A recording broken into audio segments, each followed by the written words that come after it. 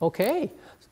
Up until now, one of the things that we've done, basically the main thing that we've done, is to look at low frequency behavior of the circuit. We started from device physics, we built it up to the circuit level, we built smaller circuits, and then we kind of understood the core building block from a low frequency perspective, and then we added more and more complexity, and we saw eventually that you can actually make pretty large circuits with 50 or so transistors or even more made out of these units. And if you understand what their function is and how they interact with each other, then you can understand it, at least from a low frequency perspective. Now, we have stayed away from high frequency behavior, and today this is what's going to be doing, what we'll start doing. We'll start developing the tools and techniques to do high frequency things. So I want to say a few words about the technique that we are going to develop, which is what we call generalized time and transfer constants, or TTC.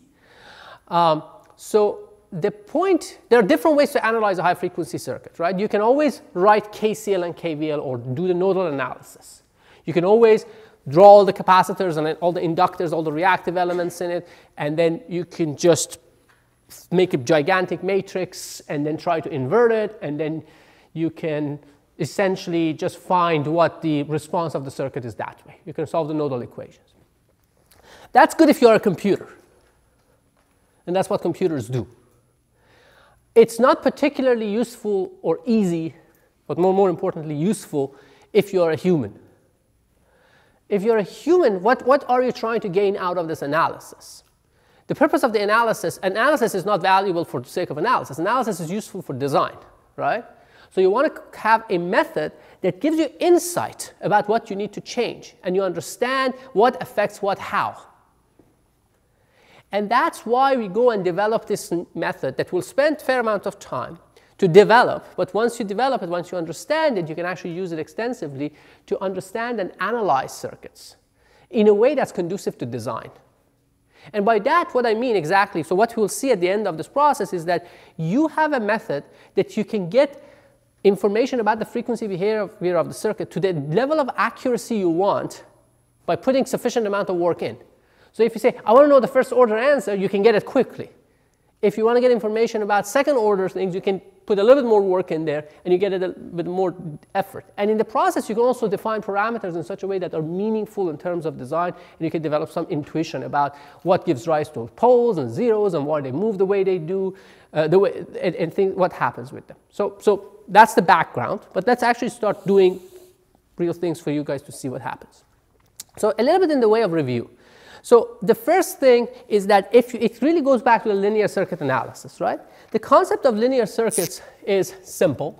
So you basically, if you have a box view, if you say you have an X and a Y, and this box, let's think it's like an operator. It takes an input waveform and generates an output waveform, right? Now, how do these relate to each other? What happens is that if you have so y of t really is this box. You can think about it as an operator, O, operating on the input x to produce the output y. So it takes the input x and produces output y. And what happens is that if you do this, so the question is that what's going to happen to this? In general, this is going to be, what happens is that this is going to be an arbitrary input, right?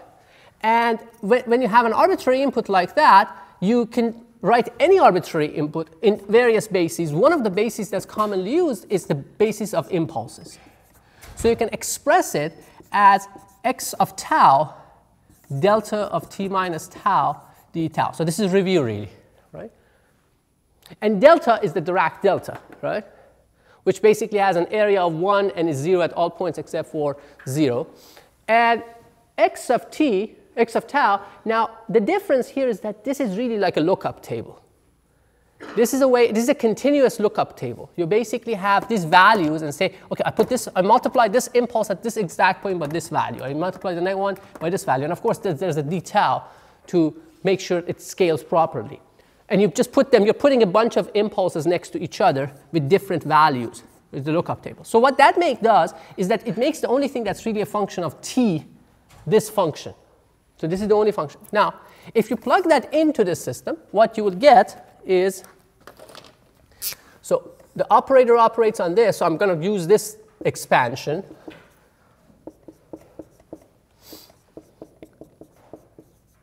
This is called the sifting property of the delta sometimes.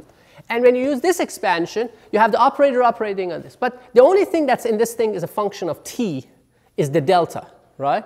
So if that operator is linear, then you can actually apply it to what's inside the integral. So now here there's an assumption on this equality, which basically says linearity, right? If it's linear, then you can say this is the integral from negative infinity to positive infinity of x of tau, operator operating of delta of t minus tau d tau, right? And now this thing, what is this thing?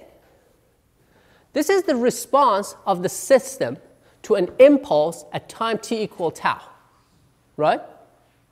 So time t equal tau, if you hit it with an impulse, what happens is that then you get, this is the impulse response you will get.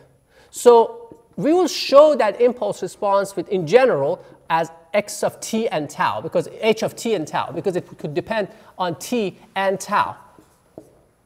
Depends on when you inject it, and as well as, of course, it will have its own time dependence. It will be a function of time, whatever comes out, right? Now, so that's what you get at this point, and this is called the superposition integral. Sometimes people call this the time variant convolution. I don't like that, because convolution is a very specific operation. So this is what we call the superposition integral.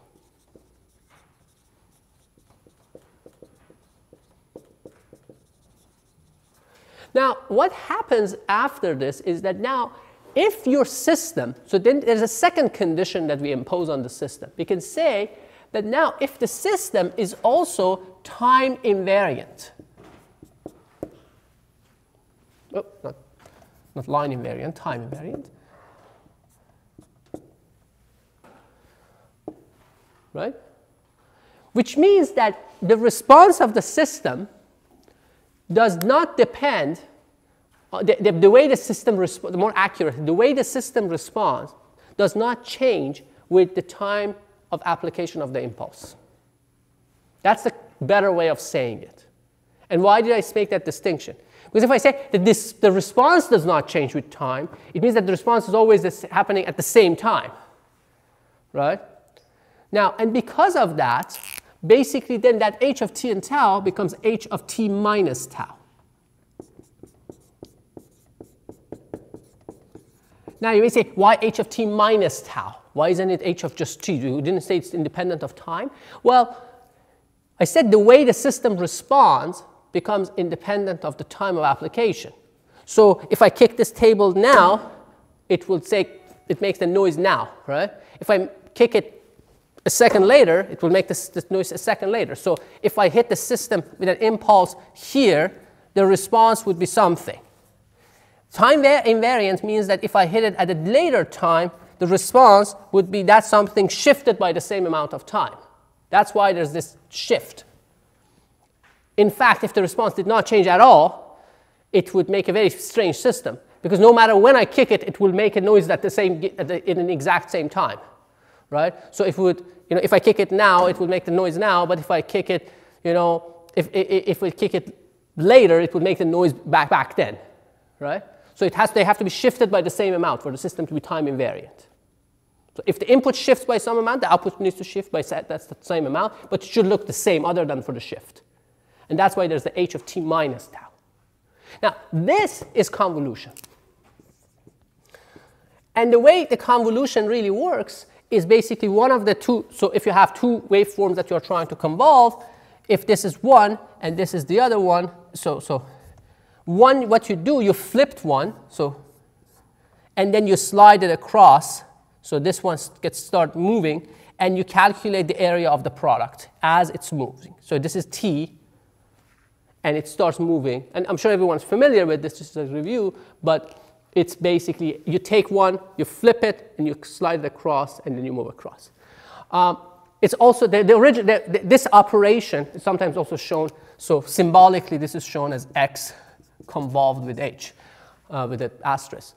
It was the original name of this operation. It was a German word called Faltung, which means folding. And then somebody wanted to be cool about it and said, oh, it's called convolution. I think Faltung is actually a better name, because you're basically just folding it, sliding. So anyway, so it's a mathematical operation. But what it does, it allows you to calculate the response of the system. This integral, or in short form, this thing, allows you to calculate the time domain response of the system to an LTI system, linear time invariant system, or LTI for short. So now we are assuming it's linear time invariant.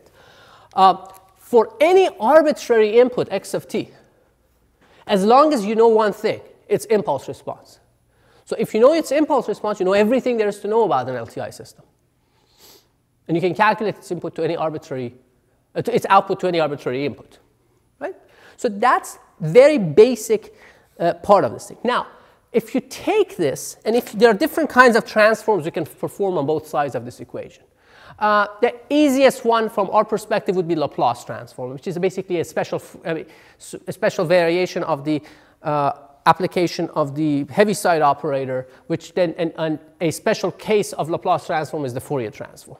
But anyway, so if you apply Laplace transform to both sides of this, so in short, basically what we have here is y, let me just write it this way, y is x convolved with h, right? And if you apply Laplace transforms to both sides of this thing, so you can say L of y is Laplace transform of x. And one of the basic properties of Laplace transform, which is easy to show, essentially you write the definition of Laplace transform, and then you switch the order of integration of the convolution and the Laplace, and then you get that, is that the Laplace transform of a convolution is what? Is the product of the Laplace transforms, right? Same thing is true about Fourier transform, because Fourier transform is a special case of Laplace transform. So this becomes L of x times L of y. Oh, sorry, L of h. So we can show these things with a new symbol. So we show them as y of s equals x of s times h of s. Right? And alternatively, you can write this as h of s being the ratio of the output. We can think about it as frequency domain or generalized frequency domain representation of the output to the generalized frequency domain representation of the input. This is called the transfer function.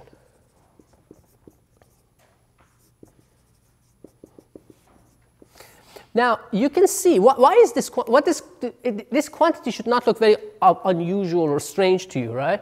We've been calculating similar, very special cases of this thing a lot recently. Give me an example of this, a special case of this calculation that we've done. Gain, right? Gain is an example of this thing. You took one output from one input. Give me another example of that.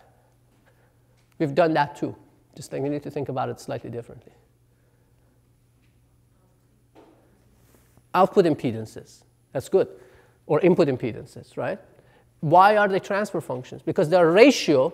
For example, an output impedance is the ratio of the output. If you define the voltage, let's say an input impedance, right? If you define the voltage of that port as the output and the current driving that port as the input, the ratio of that voltage to that current, it can be of the same port or a different ports in general, is defined as a input impedance. Right? So you have to keep in mind, they can be voltages of current of the same or different ports in circuit domains. Right? And if they are of the same port, they would define impedances or admittances. And we'll talk about when it's an impedance and when it's an admittance. It has to be precise, that definition, for everything to work properly.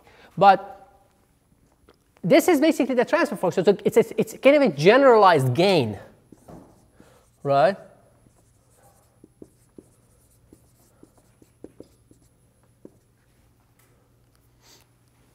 I write it as generalized gain. That's what it is. Now, the beauty of this thing is that, so you have a time domain representation of the system, which is the impulse response, and you have a frequency domain, this generalized gain property of the system, and they're related through a very simple relationship, right? the relationship is that capital H of S is Laplace transform of the time domain impulse response. And then you can think about the input and output also in terms of in the frequency domain, X of S and Y of S. So that's a very basic. I mean, this is something that's a review for everyone here, but it's just making sure that we're on the same page. So that's very basic definition of a system transfer function. Any questions on this? All right, it's clear? Good. Okay, so now if you have a transfer function of this sort, so this is generally true, what we said. It doesn't even have to be an electrical circuit or something like that. As long as in an LTI system, there are many, many different kinds of circuits that can be represented this way. Now, if you have a lumped electrical circuit, by lumped meaning that it's made out of components that are all small, much smaller than the wavelength, right? You actually have circuits. Then this transfer function, you can show that this transfer function, and if it's an LTI system, this transfer function can be written in this form.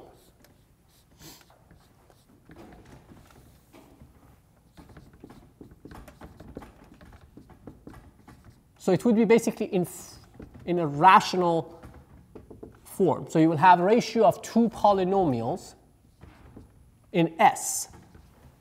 The numerator would be going up to m, and the denominator would be written in this form.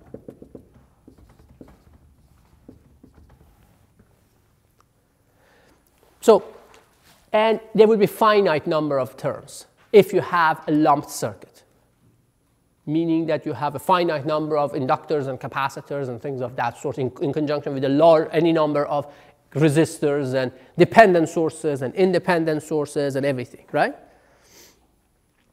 And again, these things can be ratios of various parameters. They can be ratios of voltages of, let's say it can be ratio of one port voltage to another port voltage. They can be the ratio of one voltage to another current. It can be the voltage of one port to the current of the same port, or it can be the voltage of the current of that port to the voltage of that port. And in the first case, it would be defined as an impedance, and the second case, it would be defined as an admittance, and things of that sort. So, but in general, we also know something else. So if you look at this form is particularly actually useful for what we call a low-pass response. And what do we mean by low-pass response? If you look at the Bode plot, in other words, if you look at the 20 log of h of j omega, so if you set s to being j omega, and plot it versus log of omega, this kind of response is good when you have something that has the highest gain at low frequencies. Generally, this representation is good for that. And what is this low frequency gain? What is this value here, if you look at it? What is it? A0, exactly, right? So it is A0 because if you set all the s's to 0, that would correspond to DC, because it's the j omega of 0, right? When omega is 0, and then therefore, so this value is A0. I mean, of course, on this plot it will be 20 log of A0, but we just show it as A0. And one of the parameters that generally we are interested in is what we call the omega 3 dB. The frequency at which this drops by 3 dB. Or we show it also here with omega h a lot of times. Now, why do we care about the 3 dB? Why is the 3 dB thing important? Yes? 3 dB corresponds to the amplitude being halved.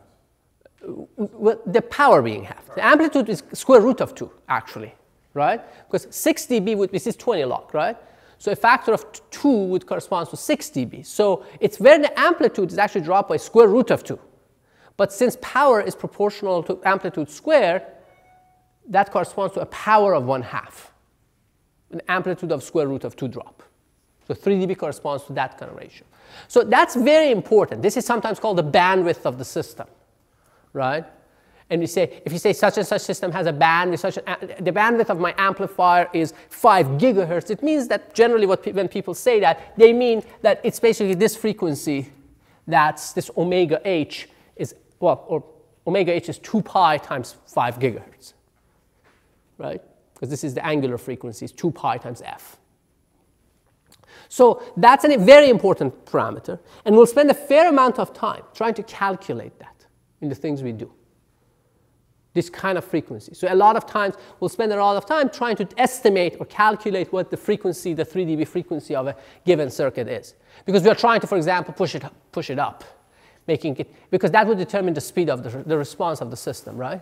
In a first order system, this frequency, 1 over this omega, is actually the time constant of the system in a first order system, right? And that's why it's important. So we'll spend a lot of time thinking about that. Now, if you have this form, this is a kind of a polynomial form, fine. If you're a mathematician, this is a nice thing to do. But there's another way of writing this, which also is interesting if you're a mathematician, but is that you can actually factor this. Why can you factor this? What is the thing that says that you can factor it, and what is that thing? There is something that comes from math that tells you that it can be factored properly, right? What is it? The fundamental theorem of algebra, right? The fundamental theorem of algebra says any polynomial, nth order polynomial, in general, with complex coefficients, can be factored as product of first order terms with complex terms. Also, and a corollary of it is that any polynomial with real coefficients, in this case, let's say if it's a real circuit, would generate real coefficients, can be factored in terms of first and second order polynomials with real coefficients. Right? This is very important because it says that no matter how complex this combination is, you can think of it as a bunch of first and second order systems. And we'll see that more explicitly in a few minutes. This enables you to think about these in terms of systems that don't become more complex than anything second order. It's an aggregate of those, but it allows you, and that's why we spend a lot of time studying first and second orders in more fundamental classes, the basic physics classes, or the circuits classes, things of that sort, right? Okay, so when we do that, you can actually have a different factorization. You can actually factorize it this way. You can write it as 1 minus s over z1 times 1 minus s over z2 all the way to 1 minus s over zm divided by 1 minus s over p1, 1 minus s over p2, all the way to 1 minus s over pn. Why did we write it this way? What's the advantage of writing it this way? Because I could have written it as s minus z1 times s minus z2 times s minus z3 in the numerator, and s minus p1, s minus p2, etc., in the denominator. And it would have looked less complex. So we can pull the DC transfer function. Exactly. You can pull the DC transfer function out, and if you set s to 0, you will see this entire thing becomes 1. So that's a normalized part, and then you have just a constant up front, the A0, the DC part, separated, and everything else. So you take, this is your DC gain. This is the kind of gain we've been calculating, right? Right? And all of the frequency behavior is lumped into this big chunk. So you separate them in that sense. I mean, it's not something profound. It's just something to think about why we do this. Now, the roots of the numerator, these z1, z2, z3s, are called zeros. Sorry. Zi's are the zeros of the transfer function, and pi's are called the poles of the transfer function. Now, again, in a way of review, what determines, for example, let's say the poles of the system? Now, this is an important, kind of subtle but important discussion. What determines the poles of the system? Where do they come from? The roots of the denominator. Where do they come from? How do you calculate? What are they? What are they? Yeah. It's like the elements used in the circuit itself, like inductors, capacitors. Correct. The reactive elements would determine it, but they would also determine the zeros, right? I think the zeros depend also on what liquid Right. Exactly. That's great. That's exactly right. We're going to get there quickly, but just so here's the thing. The key part is that, but if I wanted to calculate the poles of the system, they depend purely, those are the natural frequencies of the system. Why is that? There are different ways to see that. One way is to think about the Y matrix, right? So in general, if you have a, you can write Y times V, any circuit can be described as this kind of thing. So these are vectors and this is the Y matrix, right? This is the basis of nodal analysis.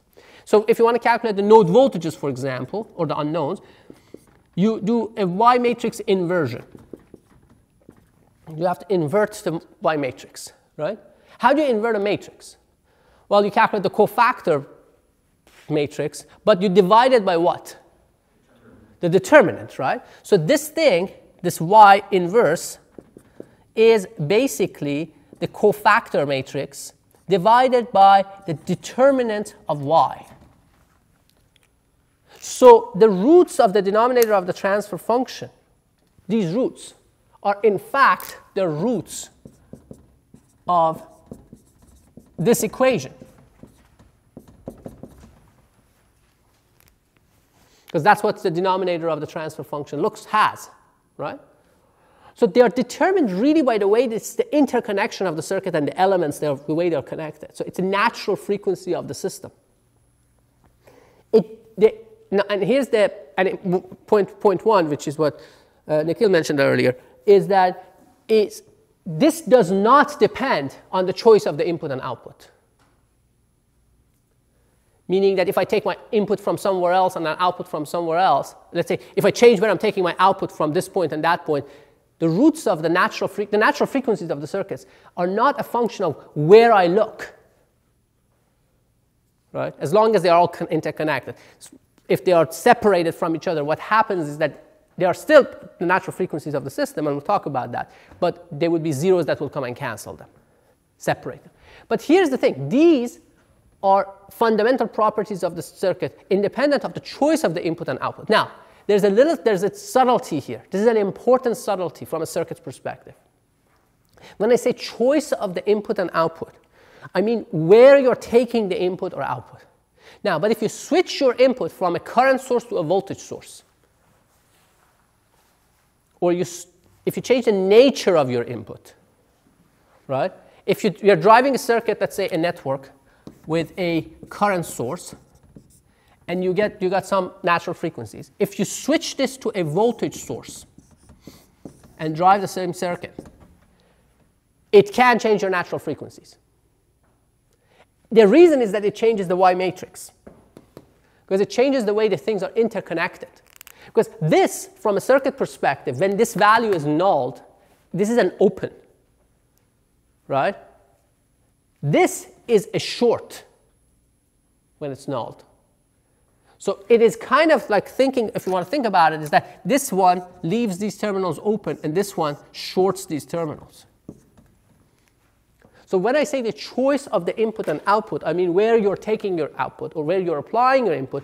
But if you take something, if you had a voltage source somewhere and take it and put it somewhere else, what you've done is that that port was effectively shorted. Now you've made it open, and that port that was open before now is shorted. So you have changed the interconnection of the circuit.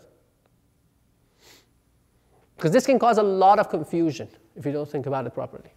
But apart from that, if the interconnection is not changed, if I take my input from this port or look at this voltage or that voltage or look at this input and define this as the input or define that as the output, should not change the natural frequencies. Yes, Noah? So if you change from taking your output as a voltage to taking like a current as your output, would your poles become zeros? That's an excellent question. So the question she is asking is, if you change your output from a current to a voltage, let's say you say I'm looking at the voltage or I'm looking at the current of a port, would that change?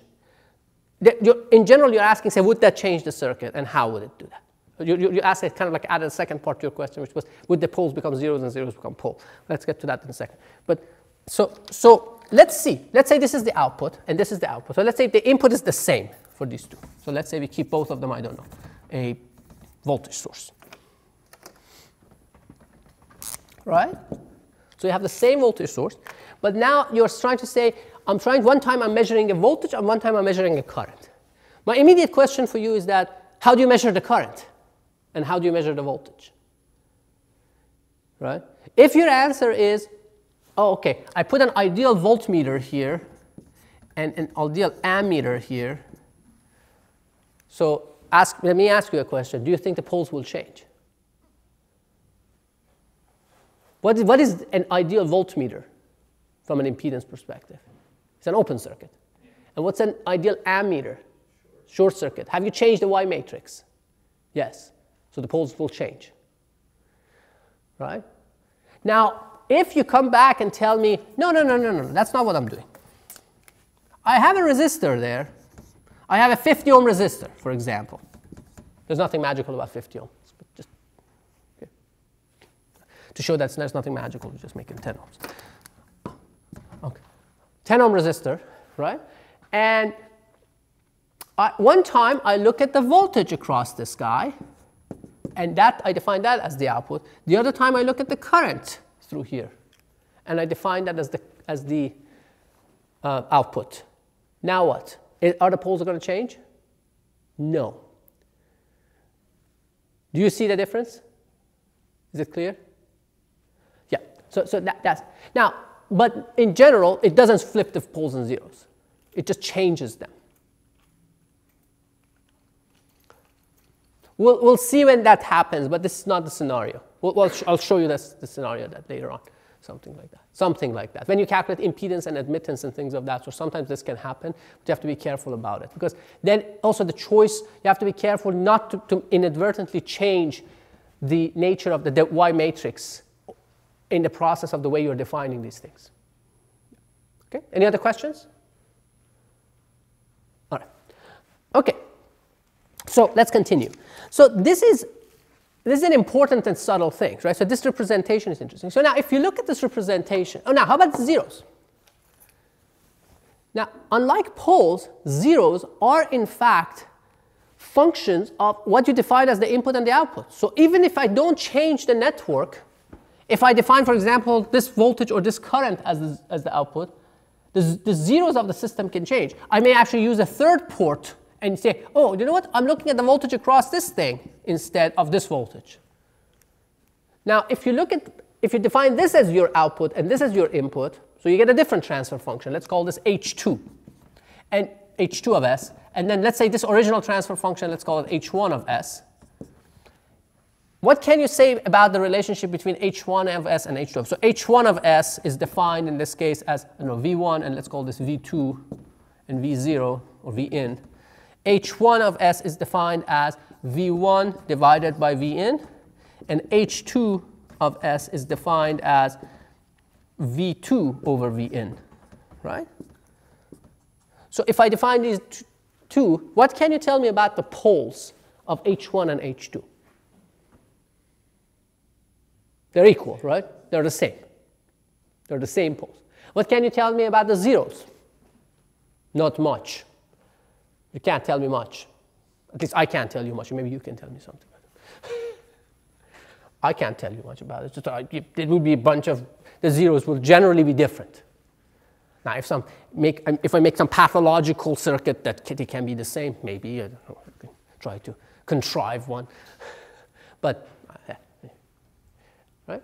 So that's important. Zeros, poles are fundamental properties of the network. Zeros should depend on the choice of the transfer input and output. And you will see, when we derive these expressions, you will see that these inductive expressions, these multi-level iterative expressions that we will define, for poles, have no dependence on the choice of the input and output. And for zeros, they have this parameter, which we'll call the transfer constants, that do depend on the choice of the input and output. Okay?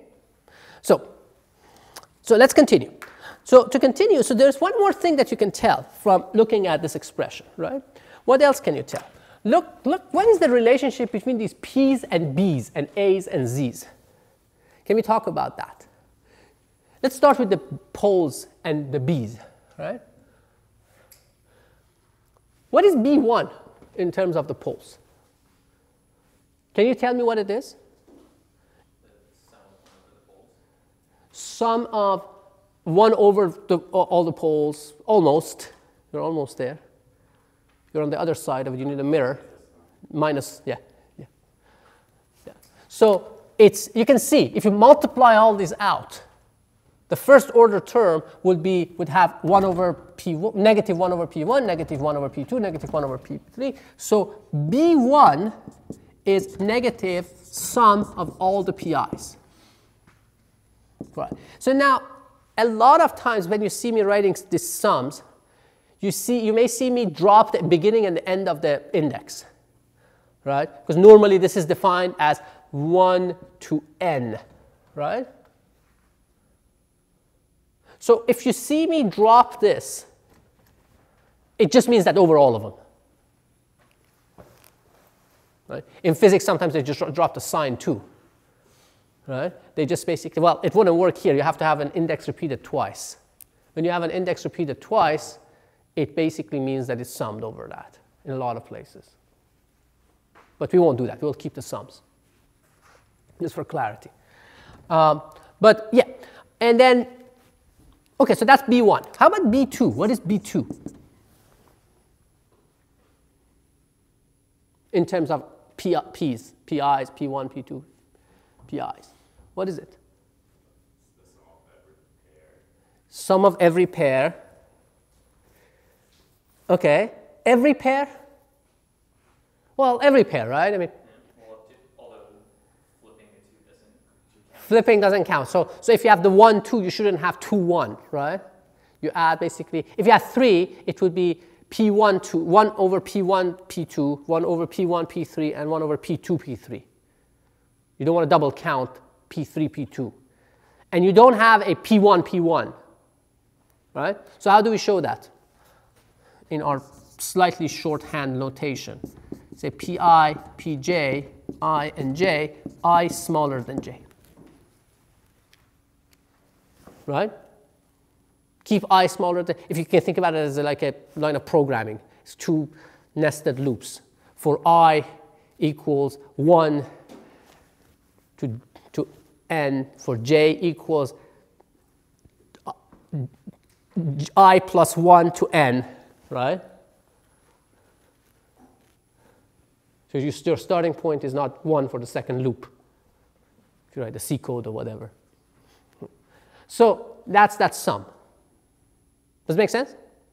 So we can keep writing them. There will be 3-way sums, etc., all the way to Bn. What is Bn?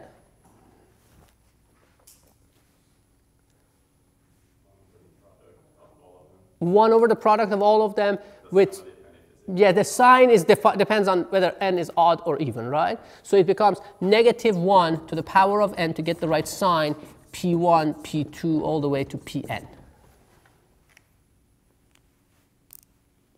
Right? And you can write exactly a parallel composition for A's, right? The only difference is that now, because you have this A0 up front instead of a 1, all of these things become the ratios. So here becomes A1 over A0 is negative sum of all the zeros. And A2 over A0 becomes the double sum ij, I smaller than j, of 1 over zi, zj. And all the way down to am over A0 would be negative 1 to the power of m, z1, z2, all the way to zm. Right? That's the way they look. We really actually end up worrying about really this and maybe that. Because there's these middle terms, usually we don't kind of worry about them a lot. We'll see why. But again, and that's why I didn't write them. But you can write them. You can express them as a 3-way sum. I mean, if you wanted to kind of do that, it would be ijk, pi, pj, pk, I smaller than j smaller than k. Right? And so on and so forth. Okay, so these are like some basic variations of this format. One of the question is that, so this is all general, right? Now let's say we make one more assumption. The assumption here is that, let's say you have one dominant pole. So let's say you have a dominant pole. So let's say meaning that P1 is much smaller than P2 much smaller than P3, and so on and so forth. So the poles are happening at kind of like frequencies that are far apart from each other. So first one happens, you have a pole here, and then you don't have a pole for a while, and then you have another pole, and then something like that. And let's say that we don't have much zeros there. And even if you do, that doesn't matter. But so in that case, can you tell me something about the relationship between B1 and P1? Or P's, not P1, in general, P's. If there's one that's dominant. So if P1 is much larger than P2, much smaller than P2, much smaller than P3, what dominates this term? Yes? P1, right? So in that case, B1 is roughly 1 over P1. Oh, the minus. Right? And then you can say B2 is going to be roughly what? What is B2 going to be? Approximately. Negative P2 over P1, right? Do you see that? Is it clear?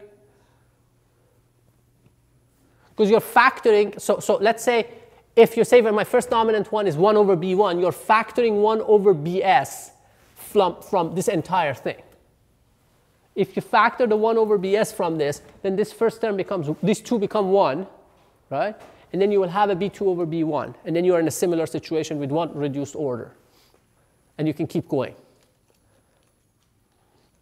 So again, these are some background of calculations that would be helpful in some of the things we do later. So it's just good to understand.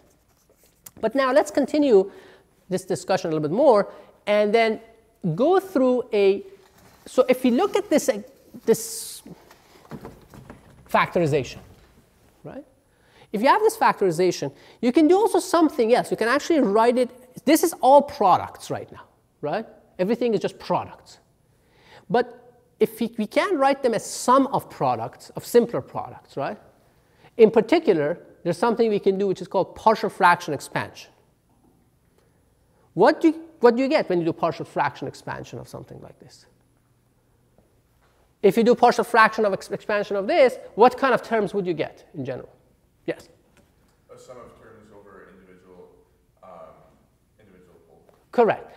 And so you can either do it in this form, which would basically, if you keep everything like this, these would be in general, if these coefficients are real, these first order terms will be what? Either real or will come in complex conjugate pairs, right? Because we said you could factor them in terms of real coefficients of first and second coefficients. So these either will be real or they come from a second order one with real, which would give you a pair of complex conjugate pairs. So if they are complex, they will have to be in pairs, complex conjugates. They can't be standalone complex if these coefficients are real to begin with. And if they are not complex, they're first order. So in general, then we can actually write this, another way to write this is to write it as a product of first order and second order real terms. Right? We can always do that. If you started with real, you can do it in that form. And if you do that and do a partial fraction expansion of that, on that, you can in fact rewrite this as h of s as a bunch of first and second order terms, right? So you will, for example, have a k1 over 1 minus s over, let's say, pa, or let's call it ka. I think that's what I called it, yeah.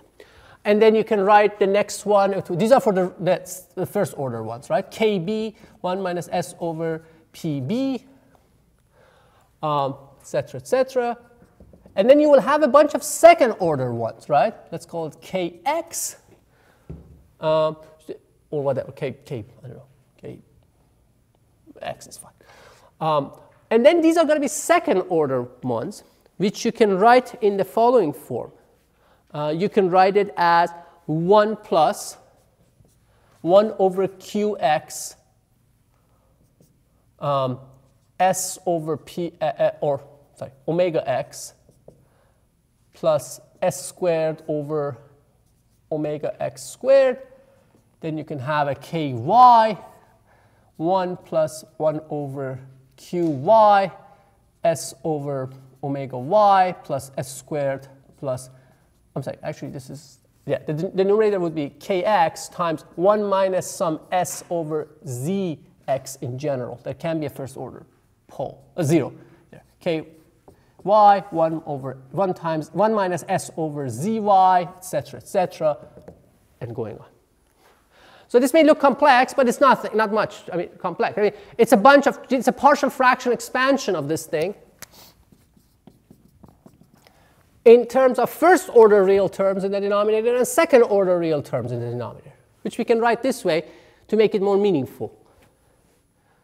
Yes? Going back to the dominant pole thing. Sure. Why would P2 not be 1 over P1, P2? Just looking at our P2 formula down there. Well, you're right. Actually, this is an error. The reason is that this is just a mistake. Thank you for pointing it out. So this should be P1 over P. Would it be 1 over P1, P2, just looking at the... 1 over P1, P2. Oh, you mean right, this one? Yeah. But then all the terms that have the P1 would be dominant. I mean, if you factor it, you will see it better. It's an approximation, right? If you make this P1 substantially larger than P2, I'm sorry, P2 substantially larger than P1 in magnitude, right? So what happens is that when you factor the P1, the only term that will be left out of this one will be the P2 one.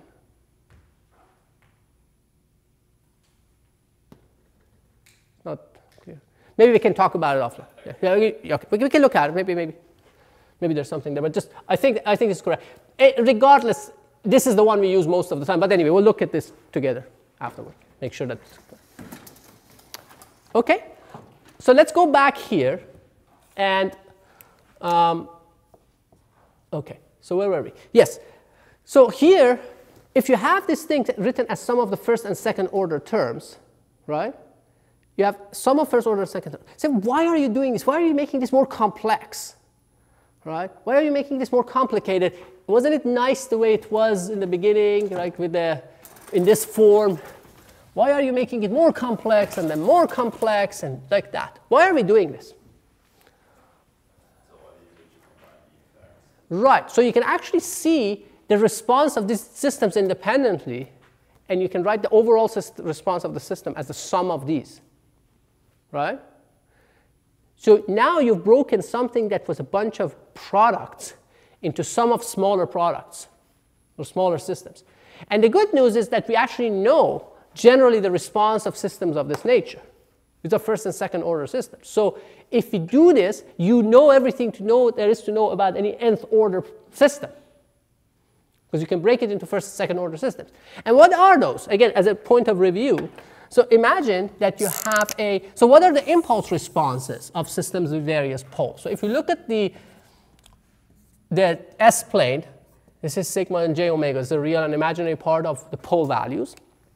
You can have poles at different locations, right? You can, for example, have a pole at the origin. If I have a system with a single pole at the origin, what is the impulse response? Basically, it's an h of s, which is 1 over s, right? What is that? What is the impulse response of that? If the h of s, so that basically, this is what this corresponds to, right? 1 over s.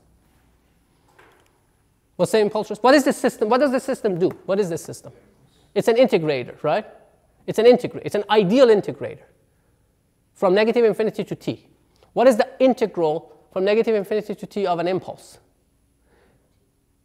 It's the step, right? Because if t is smaller than 0, you have nothing to integrate. There's nothing. Once you get past 0, you have the area of 1, the area of the impulse included. So the impulse response of the impulse response of the system would be a step, a unit step function, u of t. So if I draw the impulse response here, let's say roughly, it would look like that, u of t. So if that's a system that's the only pole it has, this is the way it will look like, right? What if I had a system with a single pole here? So this is not here, so these are not happening at the same time.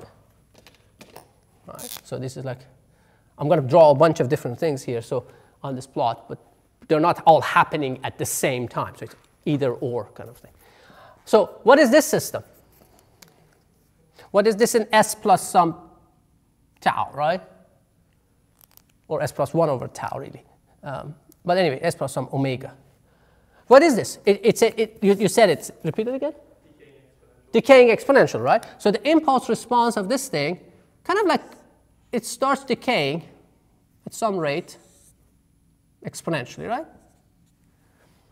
And then if the pole was down here instead of there, what would change? It would decay faster, right? So this would look like that. Or you can make it even more exaggerated to make the point. Right? Now, if I go the other direction, what happens? If I had a pole here, what's the impulse response of that? It's a growing exponential, right? So it would look like this. And what if it was farther down here? It would just grow faster.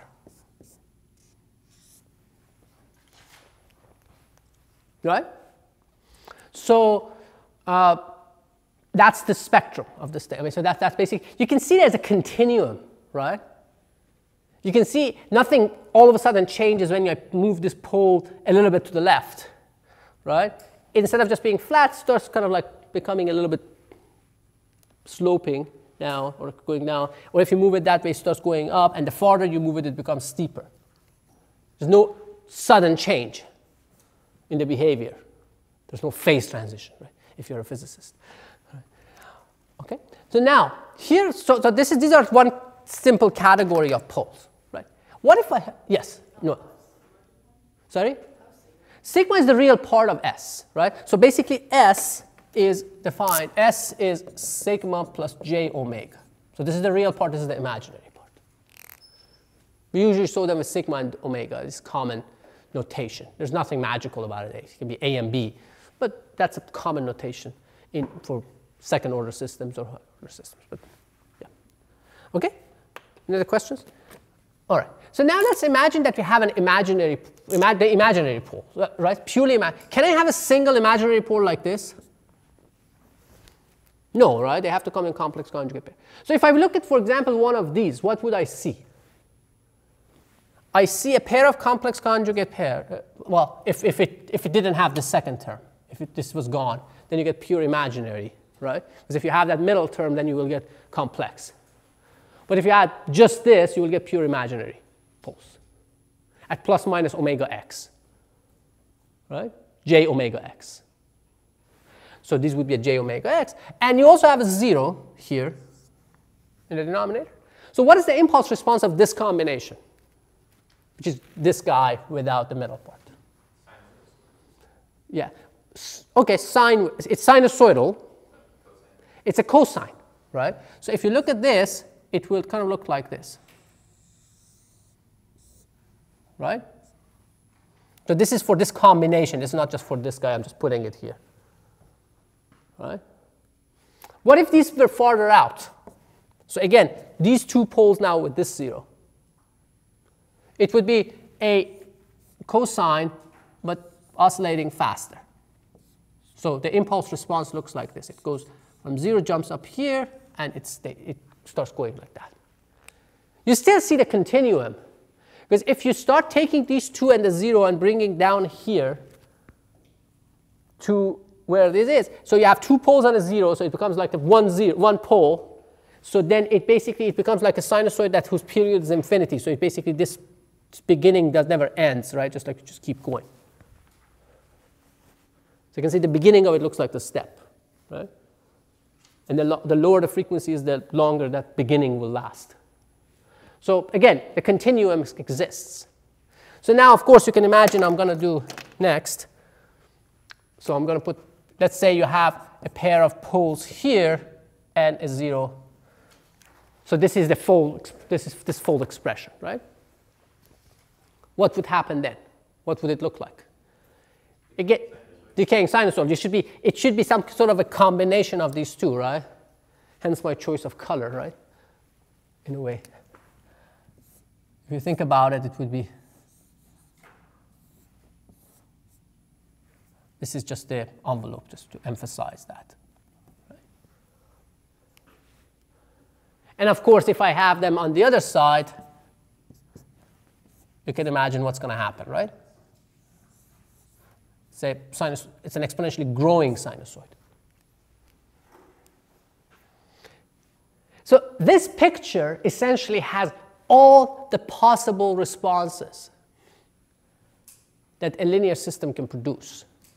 It's the sum of a bunch of these for any LTI system. Any LTI system of any arbitrary order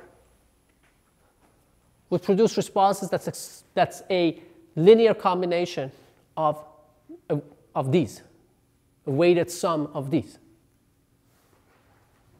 and nothing else.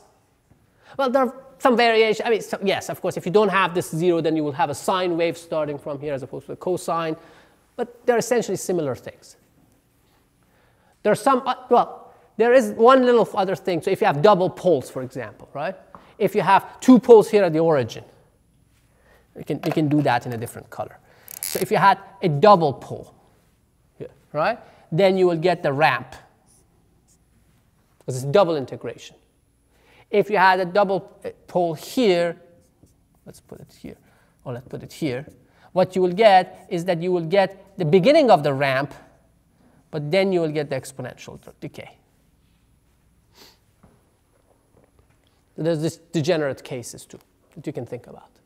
But essentially those are the kind of things you can get. Right? So this is a useful thing. Anyway, the useful way to think about it. Okay. One more thing before we wrap this conversation up is that this representation that we had here, this representation, right, is good for a low-pass system, right? Meaning something that has gain and low frequencies. I mean, there are lots of systems like that. Some of the op-amps that we designed were like that, right? I mean, they had gain and low frequency, but they didn't have much gain at all. The gain starts dropping. But not all systems are like that, right? There are systems, for example, that maybe band pass or high pass, right?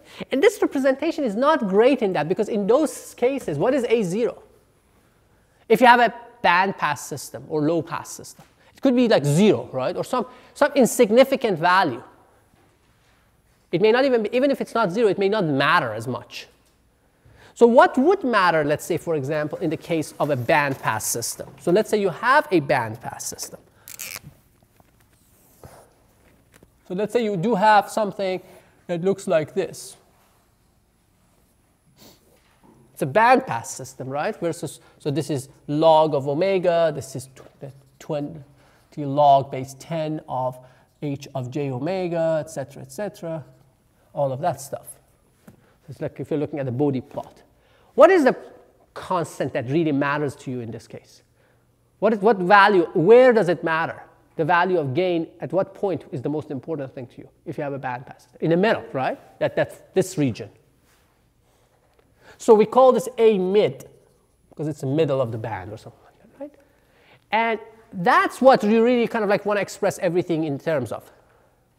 Not A0 at 0. It may be 0, it may be some small amount. It doesn't really matter.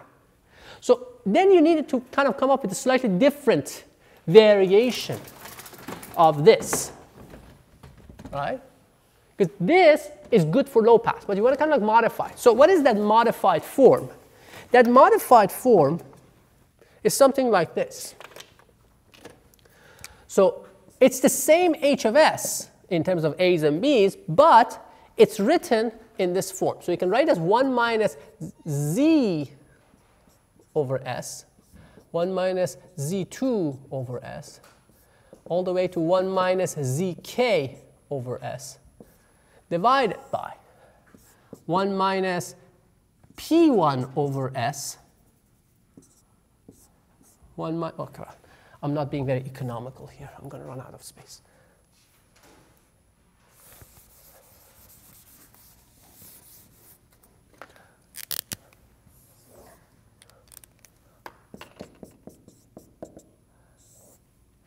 1 minus z1 over s, 1 minus z2 over s, 1 minus zk over s, and then 1 minus p1 over s, 1 minus p2 over s, blah, blah, blah, blah, 1 minus pk over s, times a mid times 1 minus s over zk plus 1, 1 minus s over zk plus 2, all the way to 1 minus s over zm. And then here's 1 minus s over pk plus 1, 1 minus s pk plus 2, all the way to 1 minus s over pn.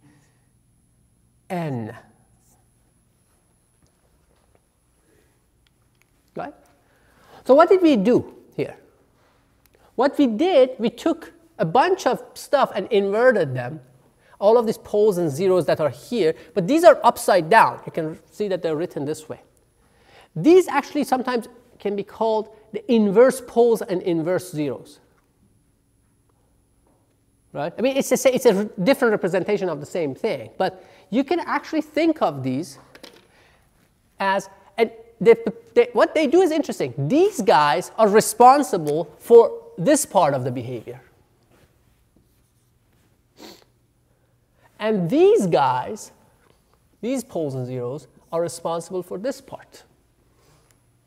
So you're separating what's causing that low cutoff and high cutoff. And this is a good thing, because the more you can divide, the better chance you have to conquer. So you're trying to break them up, split them into smaller pieces that you can attach. Right? So here's the thing. These are called inverse poles and zeros. Let's start with the regular ones first, and then we'll get to the reverse. So what this means is that there's a pole on this axis. There may be a pole, zero, pole, whatever, like 0, etc., etc. So these guys are represented here.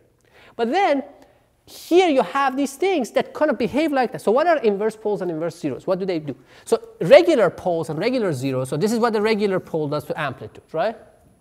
And this is what a regular zero does to amplitude. If you have a single zero or single pole in a Bode plot, this is the single pole, this is the single zero, right? What do reverse poles and inverse zeros do? They do the mirror image of a pole. So an inverse pole does this, and an inverse zero does this. So this is a pole, this is a zero, this is an inverse pole. This is our notation for it. If you want to see where it's coming from, this is the denominator of that. I mean, just notationally, right? And this is the inverse zero.